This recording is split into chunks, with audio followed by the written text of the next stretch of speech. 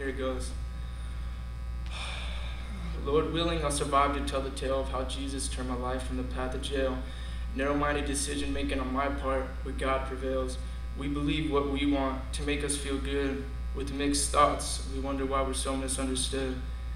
Take a gander at the fact that we mostly run to God when we're troubled and fearful. And in God's eyes, we're like a harlot. So what do we believe? That we need to repent and act good? Is that not works to provoke a good image upon ourselves? The act of repenting is not turning from sin, but asking God to change your mind from following this sin because we love him. And really, we should notice our weakness and call upon the Lord for help. Struggling on the inside, don't be ashamed to express it on the out. But because God delights in brokenness, Psalm 51:17.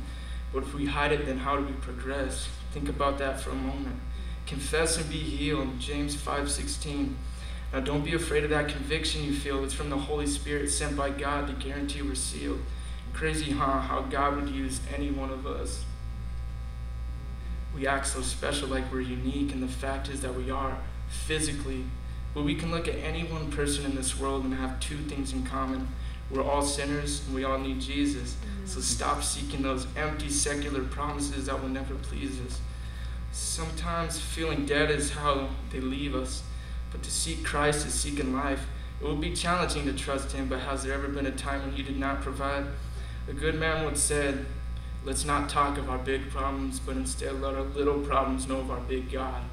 Thanks for the great quote, Uncle Tom. And if you didn't know, I used to despise this loving man, but we're moving on. Our Savior provides the path we need to take like a lamp unto our feet.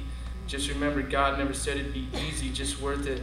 But even us in our simple-minded decision-making, choose an eternity to fry. Okay, so God gives us life and we choose to die. Now, if you caught on, that doesn't make sense. It says in Romans 8 that we're subjected in futility, which is uselessness, not willingly, but because of him who subjected it in hope. What hope is in that, though? Maybe that one day we would return to the perfection he predestined for us, that we messed up. I notice God inspires a lot of people through me, but please don't look to me like I'm perfect. I sin just as much as any of you. The thing is, I've truly noticed God gives me abundant grace, just like he would any of you. Just cling on with the grip of 7 strong men, and if he takes you to it, just know he'll take you through it. His immense stockpiles of loyal love is indescribable, is it not? Or is there a word we could use to describe God that isn't an understatement? Now in conclusion, let us truly love. Remember, isn't one who loves a fulfiller of the law? But be more like Christ. Let it be truly unconditional. Don't forget this poem the Holy Spirit wrote through me. Now let's enjoy God's presence and together in Christ alone sing everlasting praise till the end of our days, unless Jesus comes before that.